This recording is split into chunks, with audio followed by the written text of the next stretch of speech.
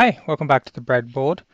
It's review time. I've been sent some samples of a couple of products from ITEAD Studio, and what I have is what is called a Sonoff and a Slampher, or more specifically a smart home on-off switch, which is the one on the top left here, and the S-Lamp HER, which is this one on the bottom right.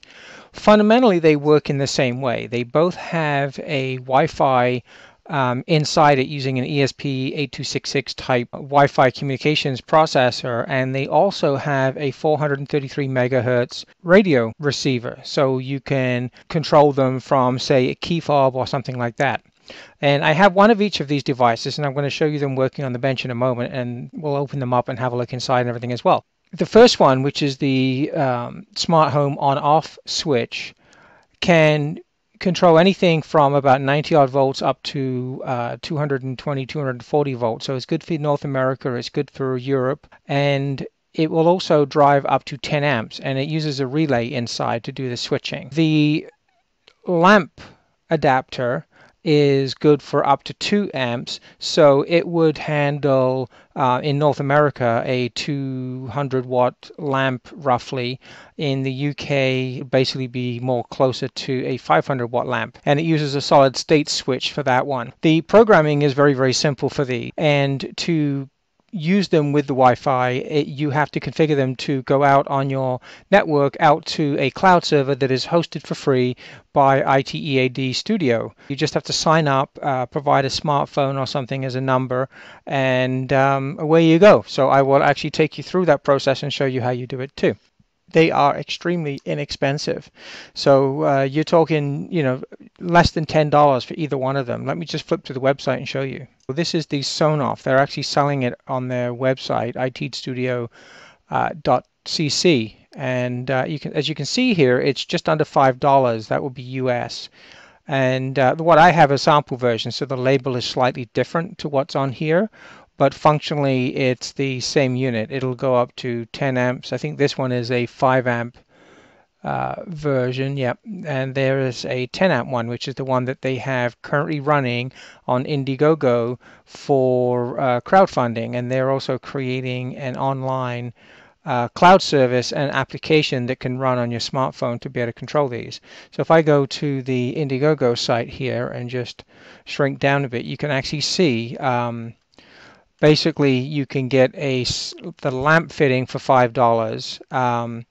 You can get the mains power one, the Sonoff one, for $7 US plus shipping, and it comes with a controller. Now the controller is often, you can use your smartphone of course, but you can also use something like this key fob, which comes as well. It's got 4 buttons on, so you can control up to 4 devices with it, and it is very simple to pair it with the device you've got. And once it's paired, unless you have physical access to either the lamp or the power switch, you can't repair it with something else. And obviously with the Indiegogo crowdfunding, there's about 2 weeks left on it. As of today, I think there's 15 days left. Let's go have a quick look. 15 days left, so they're about 20% to their goal of 20,000. So if you're interested in this is a good opportunity to get a hold of some, and I'm going to show you how they're built. I've already had a look inside, and I'm actually quite impressed with the build quality of these. And you can get a few, just get one of them, get a few of them. And ITEAD Studio are working very diligently to try and improve the software that runs the UI for the smart devices, and they're, as I said, they're providing the cloud service and everything else. And the application with the cloud service allows you to also schedule on-off times for the devices. For most people that don't have the wherewithal to update firmware and or would want to take things apart, they just want to be able to screw them in and work with them after a simple piece of configuration, then these things are just what you're looking for. I've looked at many devices before, and I haven't been too impressed with them. They're either not very safe or they haven't been too reliable or anything like that. And so far what I'm seeing with these, they are pretty good. Anyway, enough of the sales pitch, or what sounds like a sales pitch. Let's pop back onto the bench and let's check out the real thing. So these are what the devices look like. What we have is, these are the sample ones I got. As you saw on the intro there, the labels have obviously been improved for the actual production products, and the color has changed from green to orange. But nevertheless, these are still functionally exactly the same units. So this physically is the lamp adapter, and as you can see, it's a screw-fitting lamp adapter. I don't know if they're going to be doing any other ones, but this is what I have, and this is perfectly suitable for the North American market. There's a little black button on the bottom that you can press to locally turn on and off the unit, and if you press it twice, you can actually use it to go into pairing mode and things like that. And you can also use it by pressing the button. You can initiate a Wi-Fi sync as well. So you use your smartphone and you'd press it, you'd pair it with the smartphone, and then provide it the information to connect to your local Wi-Fi so it can get out on the internet to the cloud service. So this is truly going to let you work sort of as an Internet of Things kind of device. The Sonoff Smart Home on-off control.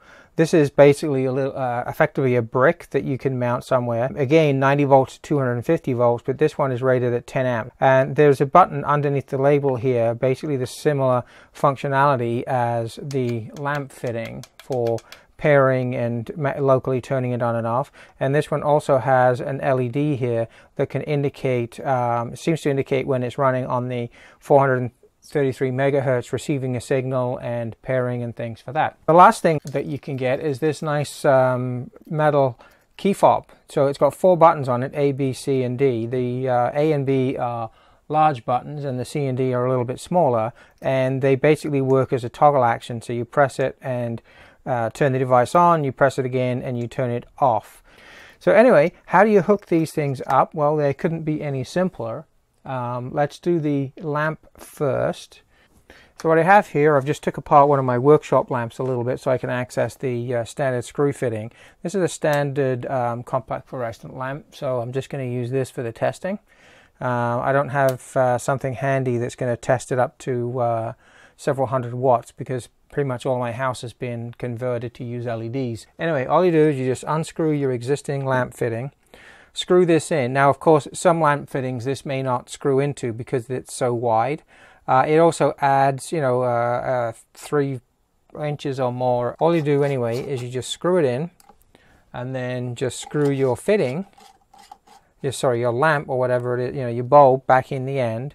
And now that's it. Now when I turn this on, of course, it's not going to work right away because it's now got the remote control in the way. So now that it's powered on, I just have to push the button and it will turn on. I can push it locally again and turn it off. But of course, that's not really what we want to do. So if you just press the black button really, really quickly, twice, then it goes into learning mode with the remote control. So now with the key fob, if I just press the A for a few seconds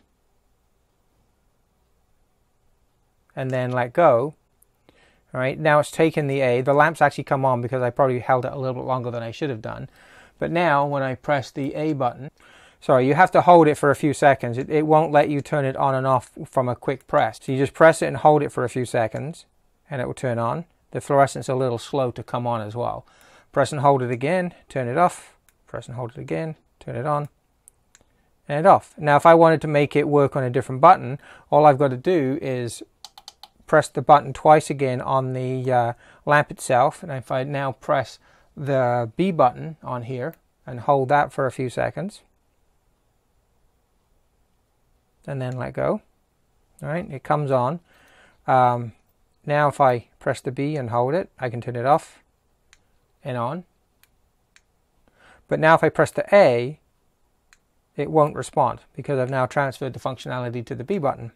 So for the smart device control, basically the Wi-Fi control, obviously you need to have a smartphone. I happen to have an Android device, but you can also download for iOS as well. So those of you with an iPhone, it will also work equally well. So start up your device, and what you need to look for in the store is a program called eWink. So it's called eWink, E-W-E-L-I-N-K, eWeLink, and you can just download it. It's free, so there's no issues with that or anything. And once you've downloaded and installed it, then you just need to fire up the application, and I'm just going to jump back to it. There's a plus button on here, and what you do is you initiate the device by pressing, now this is plugged in, so I'm just going to handle it a little more carefully, by pressing and holding for a longer duration of time. So it's not 2 quick presses, that's for pairing with the 433 megahertz device. And of course 1 press just turns it on and off. But if you want to pair the Wi-Fi, you have to press it and hold it for a longer time. So just count to 5 seconds or something like that before I let go. Oh, actually till I found it. So now it's found the device. You can see here it's configured ITEAD-1000, then a part of a serial number. I've made up a temporary network connection here, and I'm going to edit out the password for my network. But you need to pick a network, and it doesn't like having, one of the things I discovered is it doesn't like having spaces in the network name. So you just pull the drop down, and I'm going to pick my Oaks Clan home. And then I'm going to put in a password. You can tell it to remember it and then just hit start, and it'll start syncing up and connecting the device. Now it's connected quite quickly, so you can go in here and you can name it to whatever you like. So let's just call this one lamp. Okay, and once you put the name in, you can just hit next and it will register the device, and there's lamp. Now initially it's offline because it needs to wait for the actual Wi-Fi ESP device in the lamp unit to go off onto the cloud service and get connected. So now it's just changed state there. So if I go into lamp now, all right, it's identifying itself as the S-Lamp HER Pro, and now I should be able to just simply control it from here. So I press on and voila, it's coming on. And just to make sure I'm not playing any tricks, right? So on and off now through the lamp. And if I turn my Wi-Fi off on my phone, so that it's not actually using the Wi-Fi, so there I've turned it off. And so now I'm connecting through my cell network. As you can see, it's still working very quickly. That's going over the cell network now, so it's going out to the internet, to the cloud service.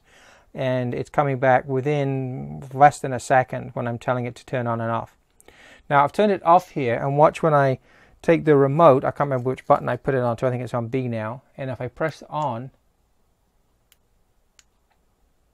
see how the lamp display here, right here and here, has turned green. So it's actually updating the cloud service and therefore the smart device with the status of the lamp as well. So that's pretty cool, and it's pretty fast. Okay, so this is the S on off sample that I got. Now they call it, I guess you could call it Sonoff. This one is rated, as I said, 90 volts, 250 volts at 10 amps, and this is a sample one, so the label is better on the ones that you'll get from the production run. So I have a bigger panel which takes a little more wattage to connect to this. So what I have here is a big 2 foot by 2 foot 40 odd watt LED panel. I've got a little power supply here. So I'm connecting to the mains through this adapter, or will be, into the Sonoff, and then out to the power supply, and that will control this LED panel, turning it on and off through the remote. So I'm just going to connect the wires up to my supply here. This is a safety quick connect that I'm just using for this test. So let's just hook it in. So that's it connected, and again right now I can turn this on and off using the button that's on here. It takes a moment for the LED to react. The power supply has to turn on, and then the LED controller waits for stabilizing and then turns on and off. So off, on. So you can see there that's just manually working, and of course that's nothing impressive because you'd expect it to be manually working. Turn it off. So the next thing to do, of course, is to pair it up with the key fob. So we're already using B for the lamp. You should see that come on in the corner. We just turn that around so you can still see the lamp. There's the lamp. So I'm just going to press B. And this one actually has an LED in it that you can see. If I just press it again to cancel it, and I'll zoom in on the display. Let me just turn the lamp off again a second. So on the display here, right there, there's an LED underneath. If I just peel this label back a little bit, it's just stuck on the top. You can see that there is a, there you go. You've got an LED up here and you've got the button there. They're just underneath the label. So when I press the button twice quickly, you should see the red LED just flash once to indicate that it's in pairing mode. Right, so one quick flash. And now if I go on the remote and press A and hold it pressed, you see the flashing of the controller to indicate it's done. Now it's flashing quickly. The slow flashing initially was to say that, yep, I'm learning this, and the fast flashing is now reflecting the serial data coming from the key fob into the 433 megahertz receiver that's built into this control unit. So I'll just let go. And now that's paired. So now when I press the A button, right, that'll bring the light on, the panel on. Now press it again and off. So now let's just zoom out again. Okay, so I've set this up now with the key fob so that we can work lamp A, and that'll turn on the big LED panel and turn it off again. And we press button B now, and we'll bring on the CFL and press it again and turn it off. Perfect, just what we need. So now we can control two separate devices. So let's see what's involved in configuring the power brick to use on the smart device. And believe me, it's exactly the same. The basic electronics in both of these is the same. So it's the same process to add the second device. So I'm just going to go in the smartphone. I'm going to hit plus and then tell it to start searching. And I'm going to then press and hold the button on the power brick, the Sonoff S-on-off controller, until I see the device. So my smartphone's just connected to it. Now it's just going to register. There we go. So it's a different number up here because each one's unique. Obviously going to have a unique number so that when they're communicating, they're going to work properly. I'm going to pick the network I want to use, which is my Oaks Clan home. And I got a temporary password there, which again I'm going to hide. And then you just have to click next. It's going to register the device. I'm going to call this one LED because it's on the LED panel. All right, so I'm just calling this LED. And say next. And that's this one done. So now I have two devices in here that I can control. Now again, it's going away for just a few moments while it's registering the device, but it should come back in a moment and tell me that it's all working nicely. Now, one of the things that the manual says is if it doesn't show up properly signed in right away, then just disconnect the power to it, which is what I've just done here, and reconnect the power, and that should initiate it to go out and register, re-register with the service. Once they're powered up, I haven't yet had an issue with them timing out or anything. So we're just waiting for this to come up online. And there we go, it's now online. See how it's the question mark and everything else has gone away. And now I can press the on button, give it a second, and it's going out. Now I haven't re-enabled my Wi-Fi yet. Oh, yes, it did. Turn it back off again. That's why it took a little longer to register, because I'd turned my Wi-Fi off. So the Wi-Fi is now off, so it's connecting through the LTE network. And again, you can actually hear the relay clicking as well when I'm doing this. And you can see the LED panel turning on and off in the background. Right? And if I just go back and then into the other one for the lamp, I can still turn that one on as well. And you can see it coming on just in the side with the light brightening up and down.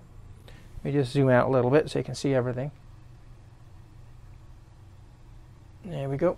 So now, lamp on, off, LED on, and off. All right. Now again, if I use the key fob, I just bring this up closer so you can see.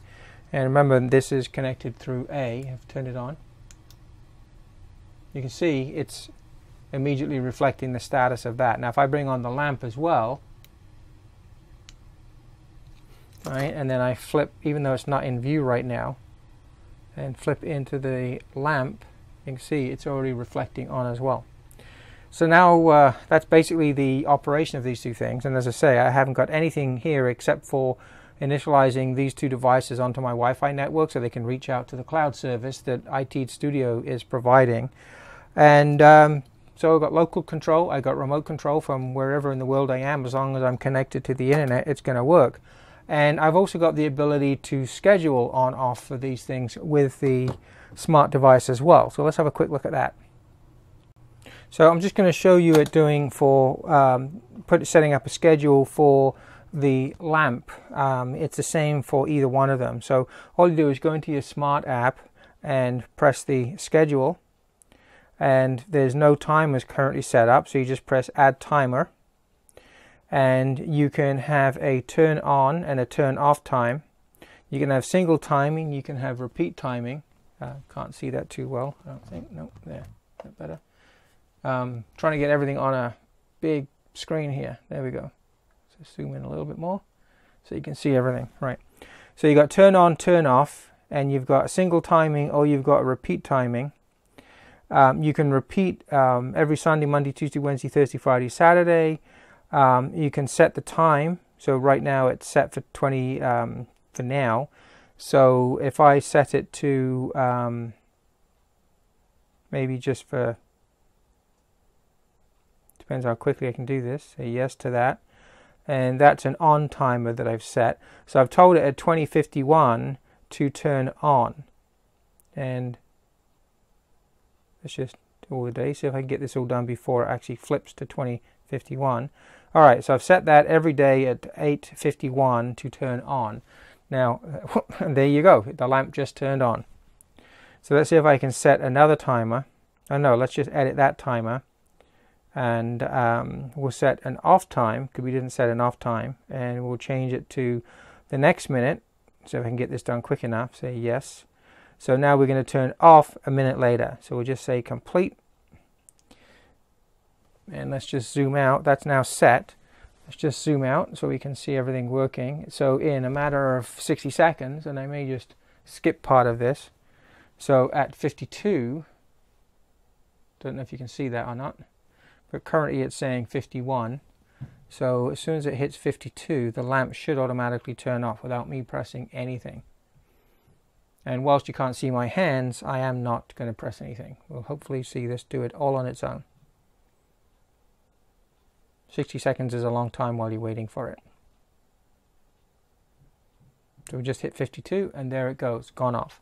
So that's remote scheduling, and it's running on the cloud service so that even if your smart device is turned off, it will still talk to the Wi-Fi connected Sonoff and Slampher, which is the lamp control and the brick control. So that's that, and that's pretty much all there is to these devices. I guess the next thing is let's just have a little look inside them and see how well they're built. And that will be the completion of the video. But I think everybody would want to know what they're like inside from a quality perspective and things like that. So let's go.